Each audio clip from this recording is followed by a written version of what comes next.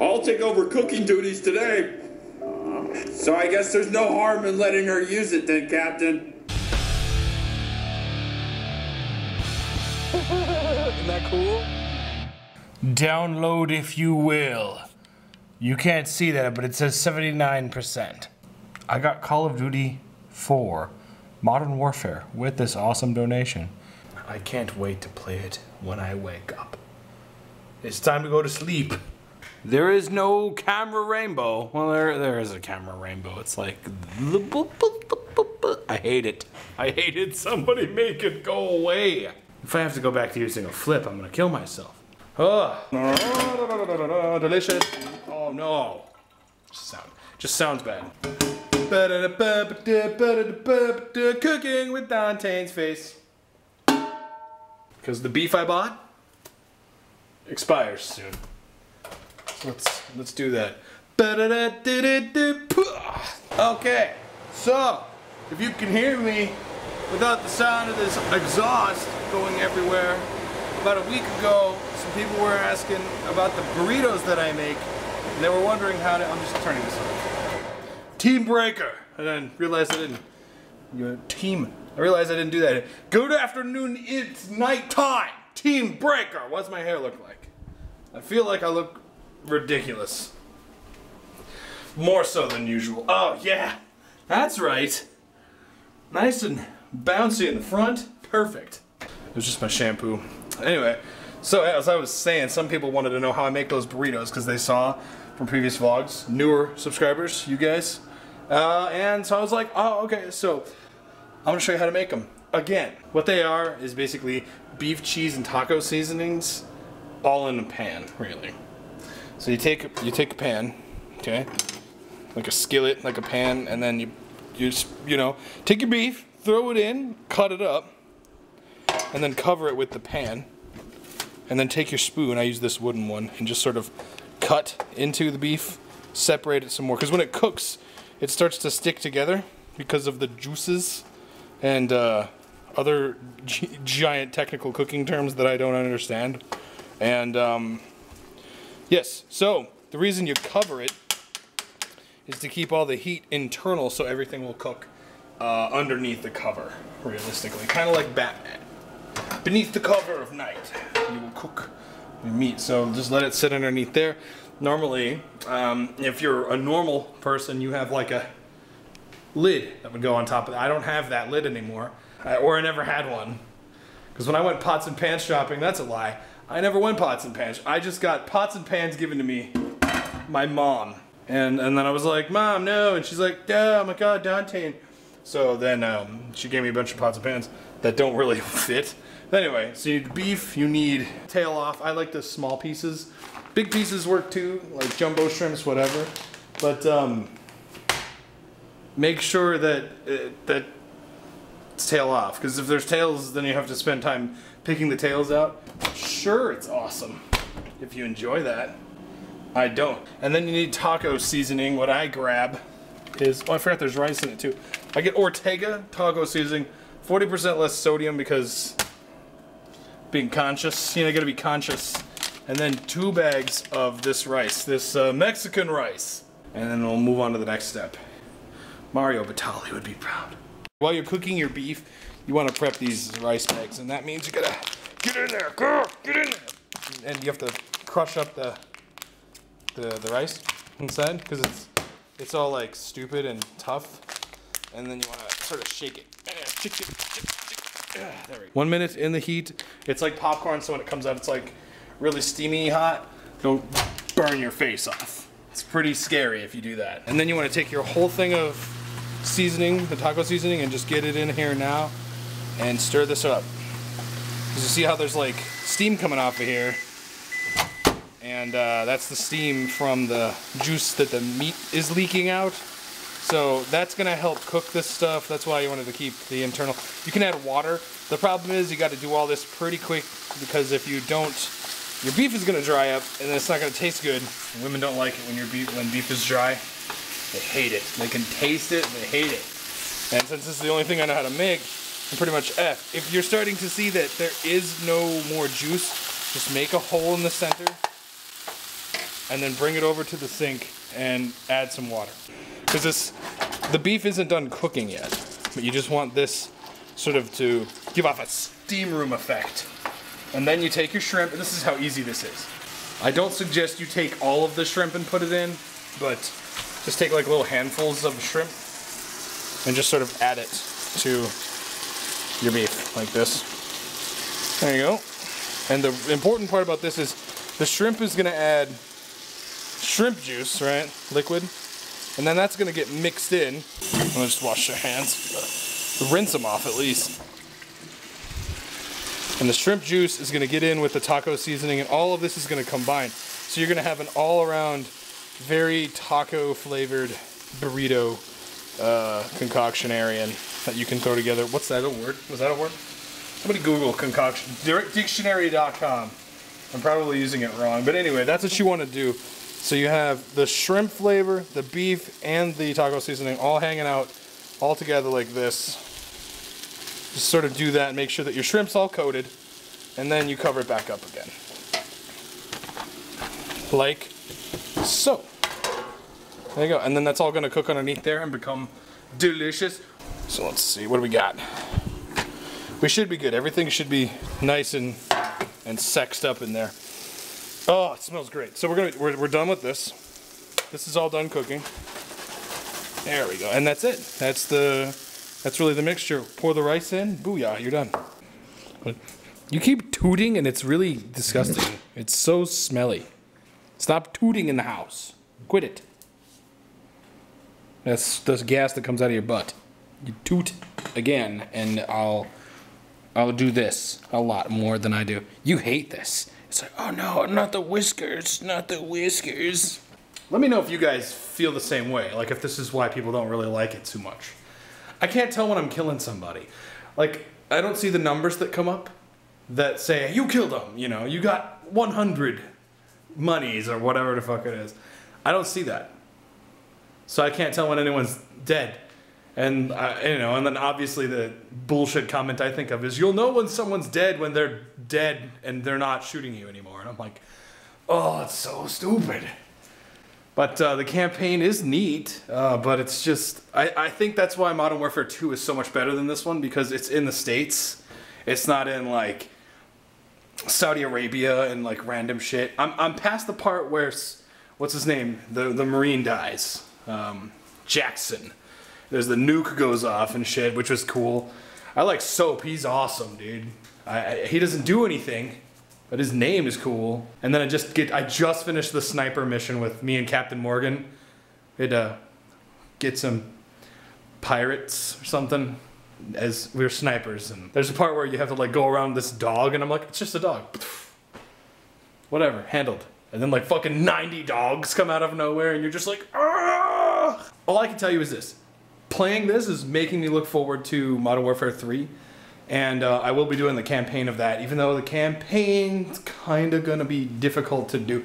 I gotta make sure that I save and hit checkpoints often enough. Breaking news! He's been punished enough just by seeing this go public like this, and I think he just really needs help and rehabilitation. We need to get him counseling or something. Do you have any regrets, by the way, of releasing this now that this has gone so public and so many people have watched it? Any regrets? Well, I regret that some of my friends and some people close to me have kind of had trouble with this, and of course, I regret that it's my own father. See, that's the girl. She's 23 now or something, and she's like, oh yeah, I don't hate my dad. I want him to get help and blah blah blah. You know what? I think I speak for a lot more people when I say that I think your dad does need help. I think he needs help being introduced to a bullet in his fucking head. Oh boy, I don't have her strength. If this happened to me, I'd be like, do you think you hate your dad? I'd be like, hell yeah, I hate my fucking dad. He beat my ass. I hope he burns in hell. Oh boy.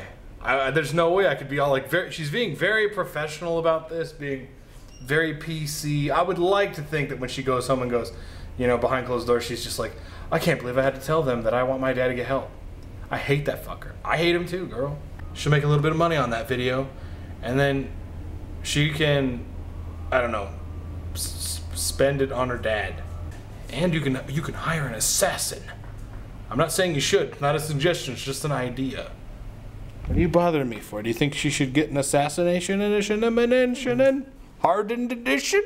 It looks like a day that it's gonna snow. It hasn't snowed yet, and around here, this is about the time it starts to snow. Sometimes it snows on Halloween, but I'm gonna hate it. I hate snow! I'm gonna check on these rendered videos and watch the rest of Xam'd, hopefully, and this bitter, tragic anime. Oh my god. It's so boring. The only thing that keeps my attention in Xam'd is that I don't know what a Xam'd is. And I don't know who these white-haired kids are, and I just want to see an epic fight at the end, and I doubt that's going to even happen. So anyway, I'm watching Xam'd still. And what episode am I on? 22 of like 25? Let me just explain some things. I don't even give a shit if I spoil this anime for you, if you're an anime fan. Because it's so fucking stupid that it doesn't matter. Even if you watch it, you're like, oh, well, blah, blah, blah. Let's start off with the simple shit. The main character is supposed to be able to transform into this like super humanoid form, right? And then do things. But he never does anything. He can change his arm into a blade and cut things.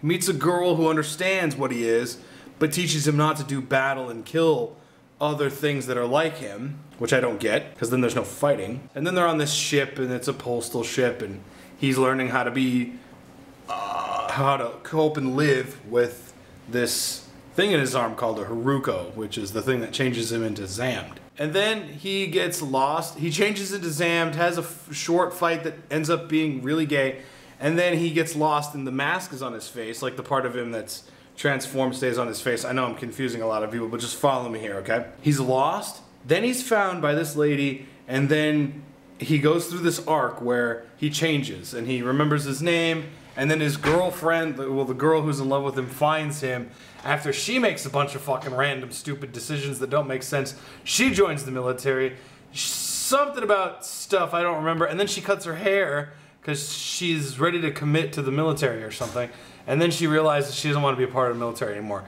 after her friend kills himself by taking his hand and ripping off his own fucking head. Okay, so we following? Let's keep going. And then some stuff happened, and I even forgot what happened in the previous episode. Boyfriend, girlfriend, they meet up, they get together. Everybody has this change of clothes where like now people are wearing different clothes. And I'm only talking about like 3 characters so far, right? That doesn't even talk about all the other characters that are just... Nothing is fucking explained to you in this show. It is so fucking dumb. And then they meet this white-haired guy who's gonna take him to this place called the Quickening Chamber, which I guess is where Xam'd is supposed to go for some ritual or whatever. Then they get there, and the guy explains to them that everybody's there to sacrifice themselves to die to preserve the future of the world, and that's got something to do with Xam'd. And so this whole time, this kid is trying to figure out what Xam'd is, like what does Xam'd seek? And it's this big like question that he's supposed to really just ponder on, and it could be one of these cool moments, but it's not. So anyway, there's a character in this story known as the Commander. There's this relationship between the Commander and this doctor, and there's actually a point where the Commander's putting a gun to his head and saying, "You saved my life, but I'm like Hitler, so why don't I just kill myself?" And I'm just like, I just don't care about this character enough to care if he kills himself or not. And then something happens, and then he's dead. And I don't care. I don't fucking care. And then the mom and the dad of the boy who's becoming Xam'd, they're like separated. They're thinking about getting a divorce, and they just never fucking love each other ever. They're just like the dad is too stupid and he's awkward, and the mom is just as awkward, but she's like super Japanese mom, so she's always making lunch and cooking and cleaning and shit. And then all of a sudden they have this really great kissing scene, and it's like now they're back together, and it's like I don't care if they get back together. I'm not told why I should care, and that's the problem with this show. What's really fucked up is they don't. These suits, these like little sort of like bird suits, these kids are they're wearing the suits all throughout the show. There's like 2 or 3 scenes where they're just going to places and using their staffs they go up to like dead bodies who people who were killed in air raids, and they go and they, I don't know how to word this except for the way it is. They go up to dead bodies and suck out the souls of people, primarily dead women who are pregnant when they die. They suck out the soul of the dead pregnant woman's baby. And you're like, none of this is fucking explained. Everything is so cool and interesting, and you're like, wow, this is cool. I can't wait till they get to the part where they explain what everything is. Like these little seeds, and apparently all these monsters in the show are like weapons that are born from like seeds and stuff. That's all I know. It's green water, seeds, and there's a North and versus the South war, and there's an island in the middle. Don't watch Xam'd. It's a shit anime. It's fuck. Is it? And you know what the worst part about it is? It's made by Bones and Aniplex, and it's really awesome looking. I mean, look at this. I mean, this is really cool. I mean, this is top-notch, top quality. I mean, I didn't show you that much, but you know what I mean? Like, this isn't like shit. And this always makes me think about, like, why would they take something like this that was a manga and then turn it into a fucking anime? Like, when they make the decision to do that. And you know what? I'm getting really good at figuring out which one of these shows are derived from a manga and which one of them don't. This one doesn't. Why? Because no comic book audience would approve of half the shit this story is telling us. This is such a shit anime. Oh, I want to kill myself. Xam'd isn't even a cool hero character. It's not even... He's only changed into the Thing twice in the whole show. Once in the first episode, and then once in like the 17th episode. So yeah, I'm gonna go, I don't know what. I don't know, what do you want to do? Xam'd sucks. What do you think of that? Should I just not watch it anymore?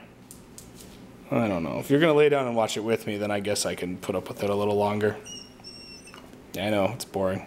I'm gonna put the image of the anime when you see it and you consider that you want to buy it up on the screen. What does that look like to you? Looks like a pretty cool show about a guy who transforms or some kind of monster, and the girl that he carries around in his left arm because his right arm's a sword. And maybe without her, he goes berserk. And his hand is pretty much holding her legs. And this thing gets you interested. This is like, wow, I want to totally watch. I wonder what this relationship between this girl is. Guess what? That happens once. In like the fucking second episode. And that's it. You never see that happen again. Never again. They're not even wearing the same outfit. Another thing, there's like some shit timing with the dubbing. Like you'll see people do this. It's like, oh, don't feel so bad, little man. At least you're gonna know that you're here home alone again. Like the timing is wrong in some, not all, but in some of it. There isn't a second intro that sort of pulls you into the fact that there was an arc recently. All the characters are wearing the same clothes, shit, whatever. It's not what it says it is. It's not what it presents to you. That one in Blast Writer was like shit inside of a shit crafted can, and then the shit on the inside is like still warm and witty. Gross. Puke. You have my permission to puke now. That's how fucking bad. And then this guy's like, I don't know. I mean, some characters, and that's another thing. That's the only thing that I think is hilarious about this show, is that when they did the dubbing, some characters just sound like you know, like Crewman James here, or whoever this guy is. You know, it doesn't matter who these people are. Random people who are in frame. Some of these guys just sound so ridiculous. And they're just like, yeah, but I have orders to keep you out of the plan. And you're just like, wow, that guy's more interesting than the main character because he's got a fucked up voice. And I think they did that on purpose as sort of a, hey, this show's pretty fucked up. Let's make some of these characters sound stupid. Yeah? And then somebody was like, yeah, smart. Okay, remember here, this is where I left off. I just hit play and the two things I was bitching about just so happened to happen. One, this character, the guy on the right, is supposed to be saying a line that sounds a lot like this. It's as if they blah blah blah blah blah. Listen to what he says, and then right after that is another character. These characters are usually like military type people who just says something in like the most ridiculously dumb voice. This one's not so ridiculous, but It just look, and these two things happen like right after it. It's as if, listen to that. All those people gathered down there to worship. What will happen? It's as if they want to be hit. We have a message from Fleet Command. Rear guard is to remain in the south side defensive position. Defensive position. We got a job in the defensive. Can you hear that? Can you hear the defensive position? Defensive position. Do you hear that? These people are professional voice actors? I don't think so. It's as if, last I checked it was it's as if, not it's as if. God, there's so many things wrong with this anime. And this guy, he's in most of this fucking show. He's in almost every single episode. And they don't explain what the fuck he is or who he is or why he's doing what he's doing. He's got purple shit on his face and silver hair. Therefore, he's one of those people. Like we're fucking supposed to know. We don't even know that. Oh, I just want somebody to put a bullet in his head. Please tell me he dies at the end. I'll take over cooking duties today. So I guess there's no harm in letting her use it then, Captain. I'm tired. Going to bed. This is a daily vlog. Means there'll be a vlog tomorrow. Click up there to see the next vlog. That is what my dog looked like when she looks a lot like Nasus from League of Legends. Don't forget about stuff. And the lens isn't broken because I headbutt my camera. Get correct!